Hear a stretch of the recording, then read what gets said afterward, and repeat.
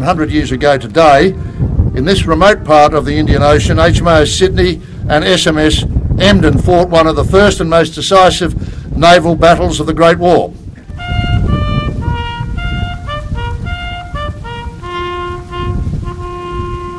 This battle that we're here to commemorate, this engagement during the first months of World War I, was enormously significant to our Navy, to your Navy.